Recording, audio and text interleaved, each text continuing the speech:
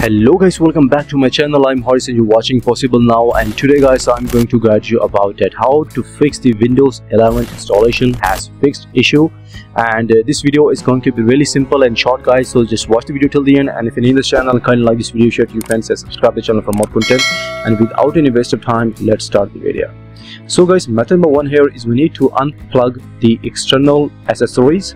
So disconnect all external devices, mouse, keyboard, USB, SSD, controllers, etc. and keep only essential hardware like monitor, power and installation media. And restart the installation, and this often fixes the issue for most users. And method number two guys is we need to use the Rufus for a clean installation. If the default installer fails, Rufus has helped bypass restriction. So step number one is you need to simply download the Rufus from the official website and save it to your desktop and launch the tool. Now click yes when prompted, and this enables the download option for Windows 11 ISO. And if you don't have an ISO, click download and fetch the latest Windows 11 version and select and choose your Windows 11 ISO file.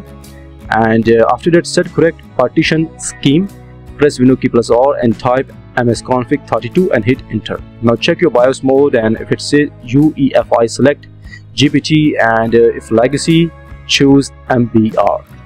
And step number four guys is we need to disable the unnecessary options. Like before clicking start, uncheck all options in the Windows setup customization menu. And these settings often cause installation failures. Click OK and let Rufus create the bootable USB. And step number five is we need to install the Windows 11, boot from the USB and proceed with installation. The error should now be resolved.